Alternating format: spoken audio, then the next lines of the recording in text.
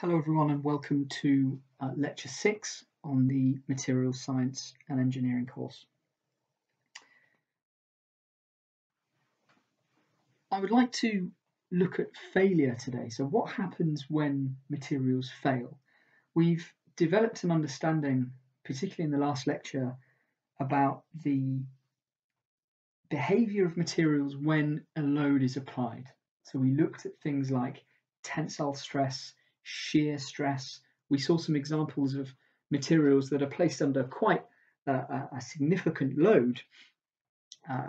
For example, the HMS Vanguard submarines that we looked at being exposed to very high hydrostatic pressures and having to withstand those. Now, clearly, if we apply a load to a material, and if we apply enough of a load, then at some point that material is going to give way and it's going to fail. Now, failure is clearly almost always undesirable. We don't build aircraft, boats, bridges with any kind of failure in mind. We need them to be incredibly reliable and serve a purpose, but also keep people safe and not fail in the process. The most catastrophic forms of failure in terms of aircraft breaking up in midair, ships being able to not being able to withstand collisions with icebergs, for example, or indeed things like bridges collapsing. These always carry a very significant risk to life, and clearly these are the most catastrophic forms of failure. But there are other reasons, good economic reasons, why we don't want materials to fail. They can lead to very, very substantial economic losses. You think if an oil pipeline breaks, the economic loss or the production loss to a company can have dire consequences, sometimes on a global scale. And then if you think about the single farmer, somebody who relies on a piece of equipment every single day to plough a field or sow seeds, that individual really doesn't want materials to fail because, again, on a local scale, it leads to a lot of economic loss.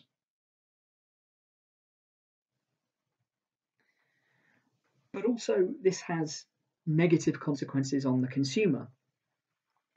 If you think about materials that are used now, think about the Amazon warehouses that you see on the internet and on the television. These all rely on machines and materials, usually steel-based materials, to perform jobs and get products to consumers on time.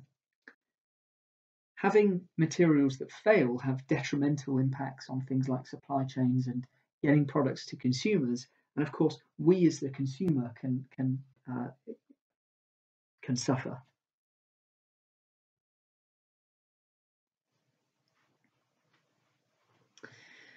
And historically, there's even if we understand a material's behaviour and properties, we can't always prevent failure.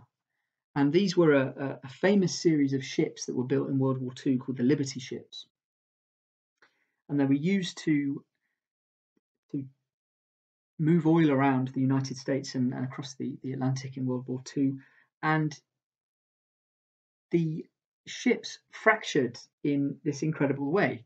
In a very brittle-like way, a crack propagated around the entire hull of the ship, and this was a result of a very, very small notch in the ship's hull. And when the ship was buffeted about in the North Atlantic Sea, that crack, that very small notch, grew, it propagated, and eventually it spanned the entire way around the hull of the ship, and the ship essentially cracked in two. And this happened to a number of Liberty ships in the Second World War. So there's an example of the idea that we really understand those materials. The materials that ship was built out of were not intended to fail. The manufacturer of those ships, the builder of those ships, knew a lot about the materials of which the ship was composed. They were able to machine and build a ship from them. However, something that they hadn't anticipated was the intensity with which these ships would be buffeted about in the North Atlantic Sea, and the tension, stress, and strain that would place on the ship.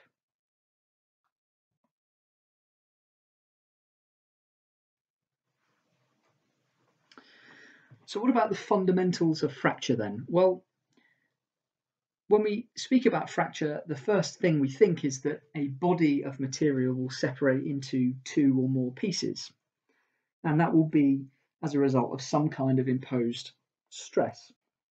Usually that stress, if you think about the application of a material in the real world, will be what we call static. So it'll be a constant and slowly changing stress that a material is subjected to. And importantly then, that imposed stress when we are concerned with fracture is at temperatures that are low relative to the melting point of the material. So if we build a bridge out of steel and we have that at ambient temperature here on Earth, we know that we are nowhere near the melting point of steel. However, the steel that a bridge is constructed from is still subjected to a constant static stress.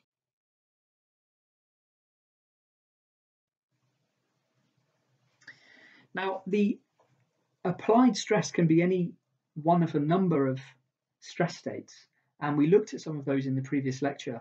We are going to focus entirely on a material that experiences a tensile stress or a stress in tension.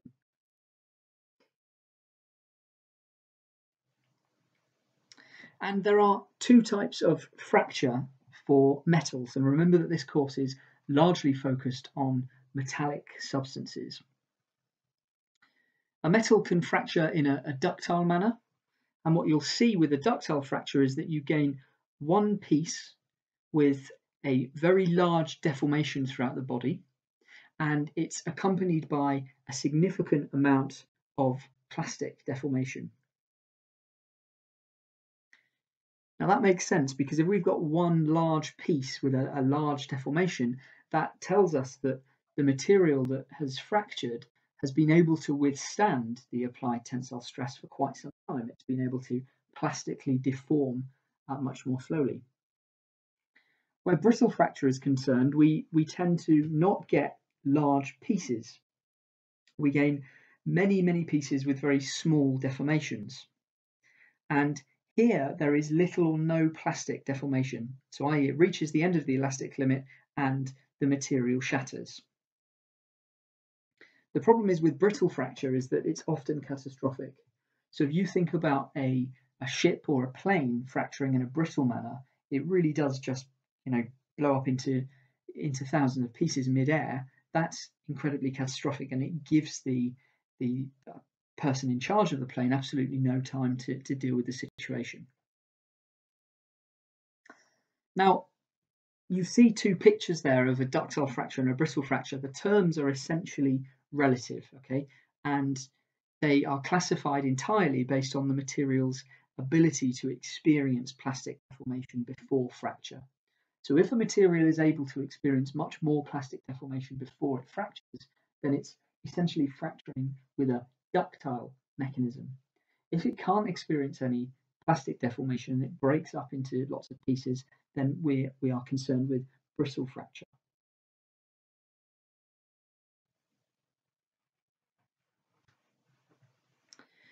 Okay, so as I said, ductile metals then exhibit a lot of plastic deformation before they fracture. So if you think about a very soft metal like gold or lead, these are incredibly ductile metals, and you can stretch them quite a lot before they break. You can stretch them so much, in fact, that they show an almost 100% reduction in area. You can also gain what we call a moderate ductile fracture. This is the most common type of tensile fracture for metals and their alloys. And you gain only very moderate necking. And what we mean by that is essentially that reduction in area as you pull or you apply tensile stress to the material. And that moderate ductile fracture occurs in several stages. So here are the stages of moderate ductile fracture. The first step is a necking process, right? So as we pull the material apart, the width of the material starts to shrink. So a classic reduction in area here. The next stage is that very small cavities or micro voids form in the interior of the cross section of the material under tensile stress. Eventually, those micro voids start to enlarge and they meet each other, they coalesce to form an elliptical crack in the material. And importantly, when we've got something under tensile stress, the long axis of that crack is perpendicular to the direction of the applied load. And that crack starts to grow in direction, in the direction perpendicular to the applied tensile load. Now, eventually that reaches a point whereby that crack will propagate throughout the body of the material and around the perimeter of the specimen or the material, and it will fracture completely. Now, when we look at this kind of fracture, we see that the fracture surface has quite irregular fibrous appearance, and this tells us that at least some plastic deformation had occurred before fracture. Of course, if we're necking the sample, if it's reducing in width, then that's indicative of some kind of plastic deformation.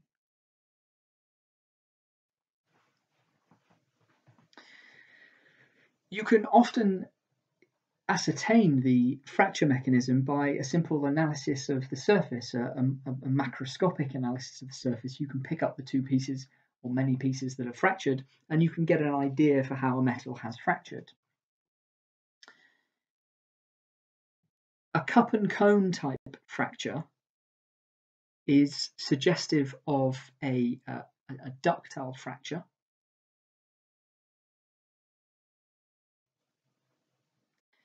If you look at that under a microscope, then you would see spherical dimples. And each dimple is one half of one of those microvoids that we saw in the steps on the previous few slides.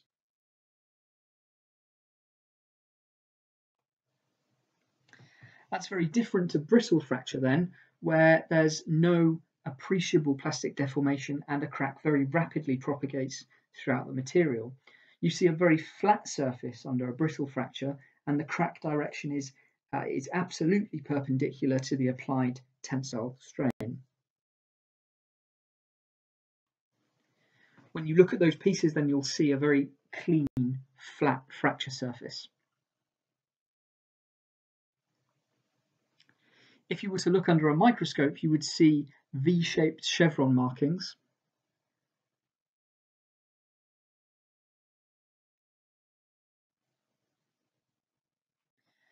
Now, when we're talking about brittle fracture, for a lot of crystalline materials, crack propagation corresponds to breaking bonds along specific crystallographic planes. These are known as cleavage or transgranular fracture mechanisms. And the fracture propagates along grain boundaries.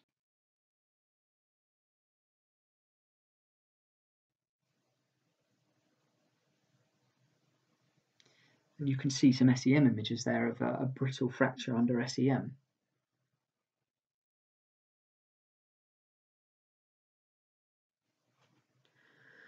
Okay, so I want to move on to the idea of fracture mechanics. We've looked at the difference between brittle and ductile fracture, and we've said that we can gain some idea of fracture mechanism through a simple macroscopic or microscopic analysis of the sample.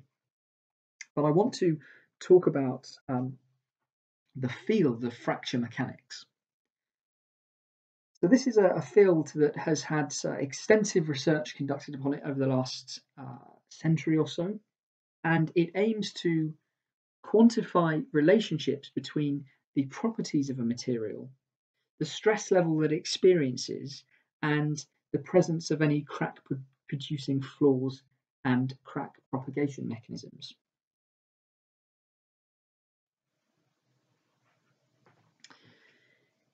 Now, the measured fracture strengths, so the strength that needs to be applied in order to fracture a material, is found to be significantly lower than that which is predicted by theory. So if I take a piece of steel and I calculate theoretically at what point that piece of steel should fracture, but I then measure that, my measured value will be much lower than the theoretically calculated one. Now that clearly generates a problem when you're thinking about using that steel in a bridge. The reason why the measured value is lower than the theoretical value is because in any material there are microscopic flaws or cracks that will always exist under natural conditions and are a natural function of entropy. These tiny flaws, or sometimes they're termed stress raisers, are detrimental to the fracture strength because the stress is likely to be amplified or concentrated right at the tip of that tiny flaw or notch in a material. So there's a heat diagram, if you like, of stress within a material, and you'll note there's a tiny crack or a tiny flaw. And stress is concentrated right at the tip of that crack. Of course, it's then easier for that crack to propagate throughout the material.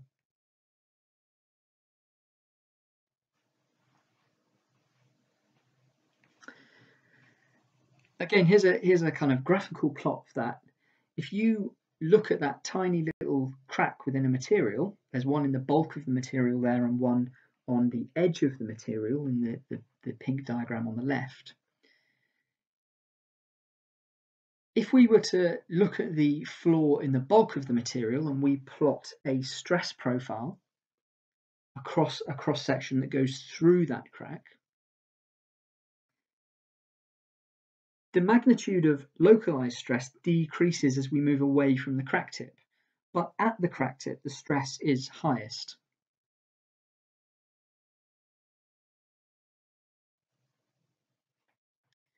We can calculate the maximum stress that occurs at the tip of that crack. All we need to know is the applied tensile stress that the material is experiencing, the radius of curvature of that crack tip, and the length of a surface crack, or half the length of an internal crack. Why? Because an internal crack has two tips and we're just calculating the stress on one of them.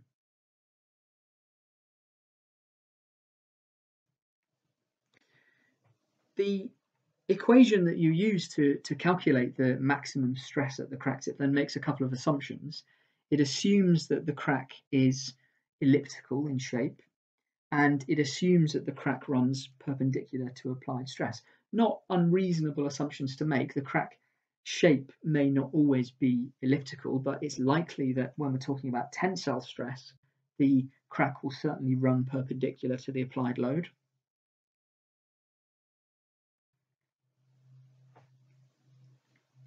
So what does the equation tell us? Well, it tells us that if we have a very long micro crack within the sample that has a very small tip radius of curvature, then the stress that is experienced at the tip of that crack may be many times the value of the applied load. So again, think about this. You calculate a theoretical load, fracture load, that a steel support can take on a bridge, but you negate to consider flaws within the material. Now you know that when 10 cars drive across that bridge, that doesn't get you anywhere near the fracture strength for the theoretically calculated value, so you assume that the bridge will be safe. But again, because you've negated to consider these tiny flaws within the material, your calculation is incorrect, because suddenly now, when 10 cars drive over that bridge, the tips of those tiny flaws and cracks in the material experience a much greater degree of tensile strength, of tensile stress. And it makes it very likely that that crack will propagate then throughout the material, which could, of course, lead to failure.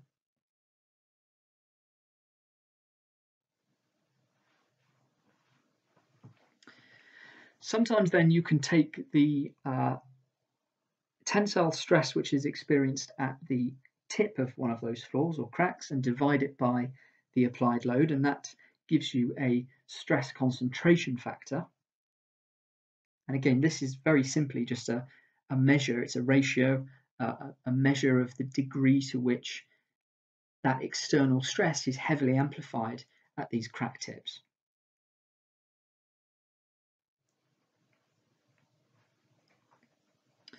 Now, stress raisers or these internal flaws aren't a massive problem for ductile materials.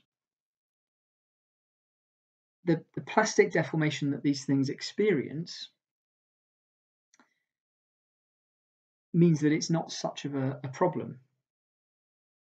What you get then, because of the ability of the material to experience plastic deformation before it fails, you gain a much more uniform distribution of stress in the vicinity of one of these flaws or cracks.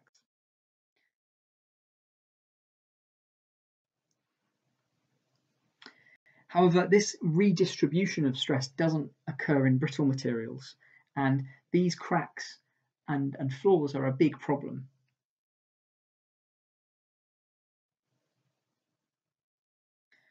So you've calculated the stress that is experienced at the tip of a crack. Is it possible to calculate the stress that is required for that crack to propagate in a brittle material, knowing that crack propagation often leads to failure? And of course, yes, it is. All we need to know is the modulus of elasticity of the material, the specific surface energy of the material, and the length of a crack, or 0.5 times the length of an internal crack. This is known as the critical stress, and it's the applied load that will cause one of these cracks to propagate throughout the material.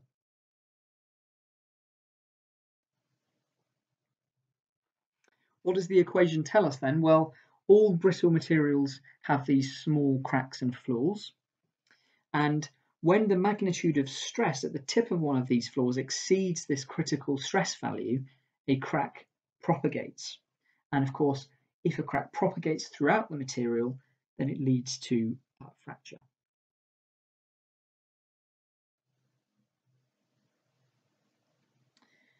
You can relate the critical stress for crack propagation to the crack length, and this is known as the fracture toughness. You can see the equation on the left-hand side there. It's a measure of the resistance of a material to brittle fracture when a crack is present.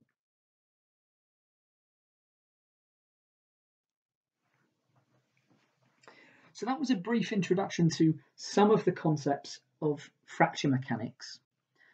But what do we do before fracture mechanics, and are any of these techniques still relevant? They are, and they are used industrially. Before the advent of fracture mechanics, we used impact testing techniques. And we were interested in ascertaining the characteristics of fracture for a material at very high loading rates. And there are two standardized tests that were used to measure fracture in materials. One is called the Sharpie and one is called the Izod test.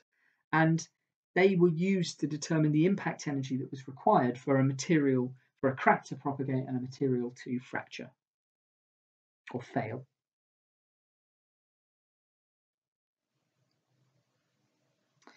So what you do is you take a specimen of your material of interest and you machine a V-notch into the middle of it.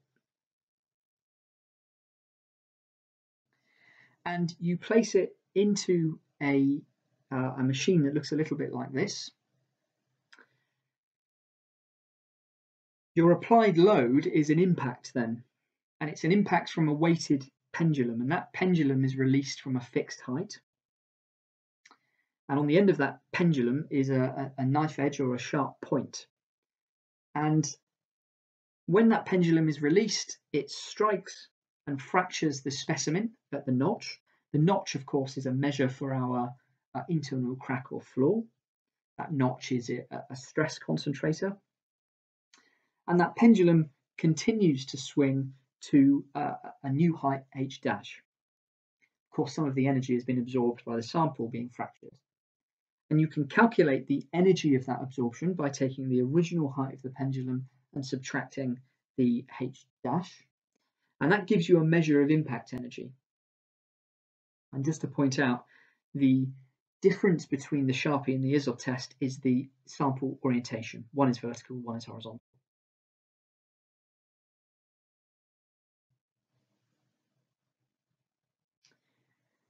You can determine using Sharpie and ISL tests whether a material experiences what we call a ductile to brittle transition with decreasing temperature.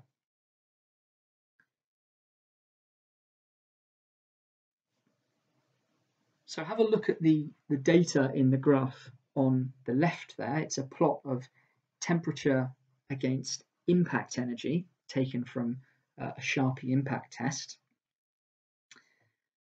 A lot of steels that are used industrially can exhibit what we call a ductile to brittle transition. Now this can have potentially disastrous consequences because it's telling us that at some temperature steel might fracture in a brittle manner, which we know can be far more catastrophic than if something fractures in a more slow ductile manner. And I show that on the graph here for two different steels. So the steels are taken from minus 40 degrees Celsius right up to about 100 degrees Celsius. And at very high temperatures, the impact energy is high, i.e. the sample has absorbed lots of energy at high temperature. If it's absorbed lots of energy, that tells us that there's quite a lot of plastic deformation going on there, so the steel is fracturing in a ductile manner. However, as the temperature is lowered, you'll note that the impact energy decreases. That's telling us that there's not much plastic deformation going on. The material is unable to absorb much energy, and there's a much more brittle fracture mechanism. Now, as I said, that can have really disastrous consequences, and it applies for other metals and their alloys. Imagine that you have an aircraft that is built out of a material that you understand very well at temperatures on the ground, but if you get that 35,000 feet up in the air where it's much colder and it undergoes a ductile to brittle transition, then suddenly that material behaves in a much more brittle manner and is likely to fracture in a much more brittle manner. So having an understanding of failure at one temperature isn't enough. We need to understand how a material fails at multiple temperatures, especially if the end application of that material is likely to result, is likely to experience wide temperature variations. You think about the temperature variation that titanium alloys experience as they, in an aircraft, as they descend from 38,000 feet down to, basically sea level. The temperature variation is huge.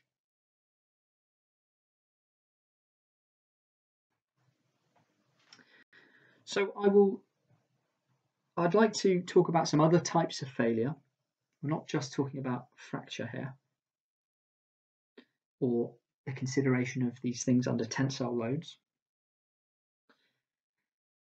Fatigue is another kind of failure. It's a form of failure that occurs in structures which are subjected to dynamic and fluctuating stresses. So we're largely talking about bridges that are in high winds here, or indeed aircraft are a classic example of something which is likely to experience fatigue over its long lifetime. The problem with fatigue is that it's possible for a material to fail at stress levels which are considerably lower than the tensile or the yield strength of a static load. So again, think about a brand new aircraft. Now, in the manufacturing plant, you might subject that aircraft to a tensile load. You might bend wings, for example. That's static. That load is released quite quickly. Over the lifetime of the aircraft, where it experiences a constant, very dynamic and fluctuating load on the wing, for example, over time, fatigue in the material can develop. Suddenly that takes a flight one day, and the load that's required to cause that material to fail is significantly lower than any of the calculations that you've made. Again, this occurs after years of service, or can occur after years of service. And fatigue is the single largest cause of failure in metals.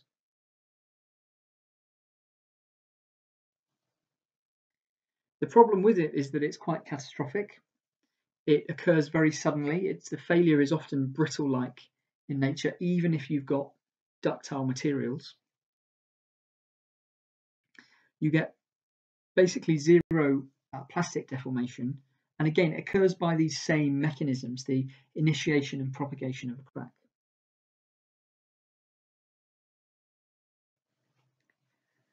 There was a very famous train crash in Versailles in 1842, following the King's celebrations at the Palace of Versailles, and a train that was returning from Paris crashed after the front locomotive's axle broke.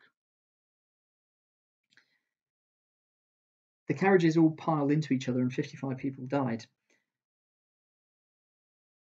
The crash scene was analysed afterwards, and it was investigated by a guy called William Rankine. And he stated in 1842 that failure was due to a crack that had propagated throughout the material, and that crack had formed by a repeated stress upon the train, essentially. Unfortunately, that theory was not widely accepted, and some other really crazy theories were accepted, such as the idea that the metal had somehow crystallized. Now, of course, we now know that's rubbish, because the metal was already a crystalline material. In fact, Rankine's analysis of the failure was far more accurate.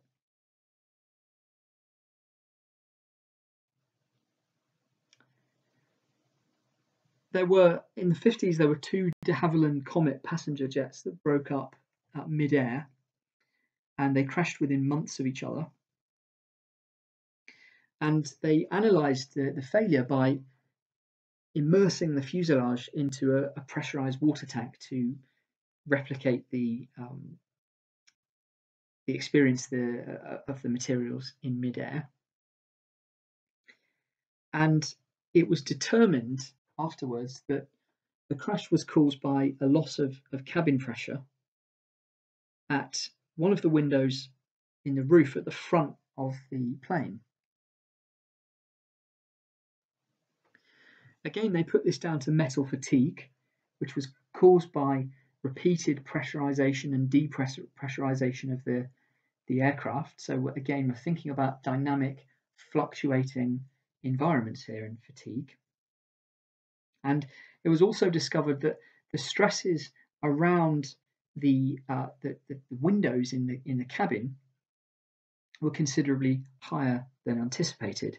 And you'll note that all of the windows on this plane are square. The result, therefore, was that all future airliners would feature windows with round corners, and that reduces stress concentration. So the reason why windows on planes are round is because of the failure and fatigue that the de Havilland Comet experienced.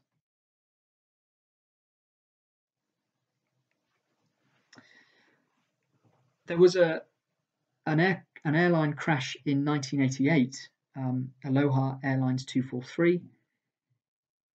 experienced an explosive decompression and structural failure. Again, the cause was metal fatigue, which was aggravated by something called crevice corrosion. And this example goes back to the idea that whilst we can have an understanding of a material, it doesn't necessarily always prevent failure if we don't carefully consider the environment in which that material is expected to operate. Because this particular plane was going back and forth between Hawaii and the west coast of the United States. And because of that, the plane was operating constantly in very humid and salty environments. And the stress cycling that operated on the fuselage resulted in this ultimate decompression failure as a result of constant short hop flights.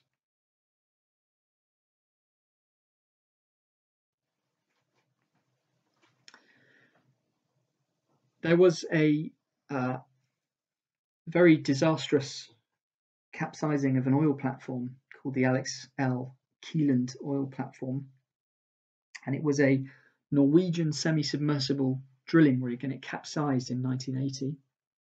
On the evening, the wind was at about 40 knots and the waves were 12 meters high, and at 6:30 a sharp crack was heard, followed by the whole unit trembling. The rig heeled over by 30 degrees, stabilized, and it was soon realized that 5 of the 6 anchor cables had snapped, and there was just one remaining anchor cable that was preventing the rig from capsizing entirely. 20 minutes later, that remaining anchor cable snapped and the rig turned upside down. Now, the rig collapsed because of a fatigue crack in one of the 6 bracings that held it in place. And that fatigue was traced back to a very small 6mm fillet weld, which joined an entirely non-load bearing plate to the bracing.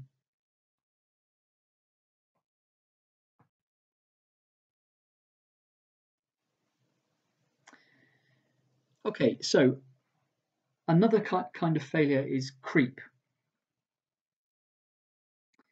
And I'm not allowed to give any kind of idea of my political persuasion, as it were, but I typed creep into Google Images and these 2 images came up. So I'll let you draw your own conclusions.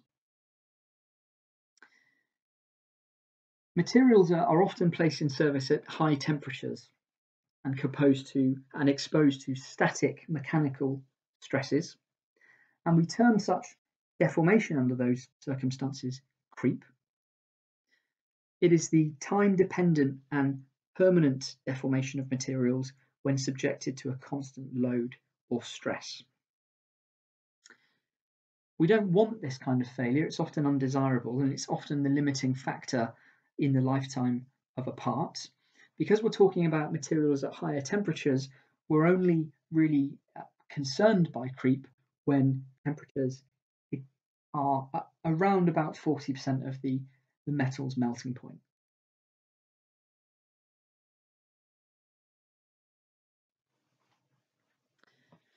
So, as I said, it concerns the deformation, or something we call the creep strain, of a sample if it's under constant load and constant temperature, and it's measured as a function of time.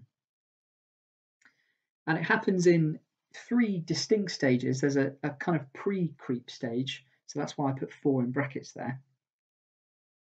So we've got our metal and it's put into operation at an elevated temperature. The minute we apply a load to the metal, there's going to be some kind of instantaneous deformation. That happens for every material. That deformation is completely elastic in nature. And once we've applied that instantaneous load, we can then divvy up the resulting creep strain versus time curve into 3 regions.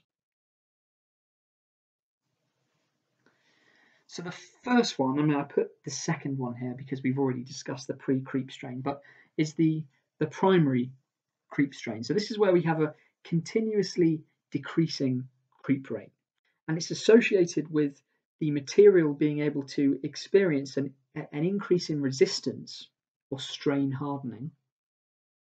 And we'll speak about this in a couple of lectures' time, but I'm going to introduce it here. Basically, the deformation becomes a little bit more difficult because we're applying a load to the material and actually initially becomes slightly stronger.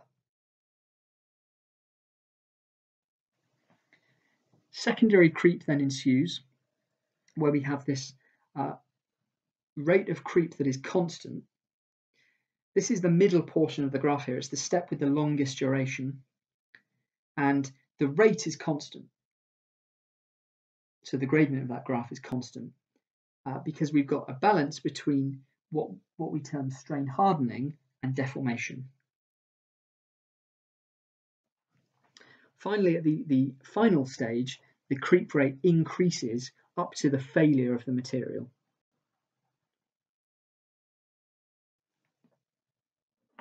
Now, if you think about it, we've got to consider some design factors here. That secondary portion, known as which is where the rate of creep strain is constant, is the most important for long life applications. So think about things that we need to use at elevated temperatures in situations like a nuclear power plant. These need to operate over several decades. We can't keep replacing things in a power plant.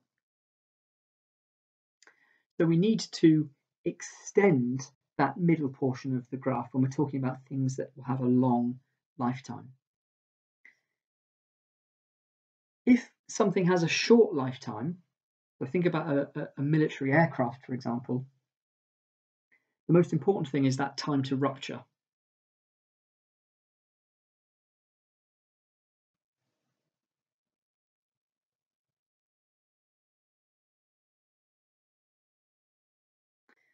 Now, temperature can massively impact the level of creep strain, and you can see how temperature massively impacts creep strain there. It's far quicker for a material to rupture or fail when the temperature is higher.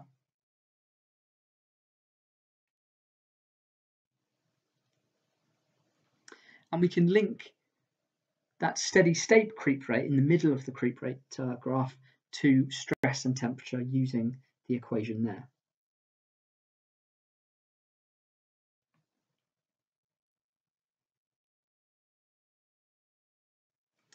Okay, so engineering materials are not as strong as we might predict from theory. That's owing to the presence of flaws and microcracks which act to concentrate stress within the material. We've looked at some fracture mechanics.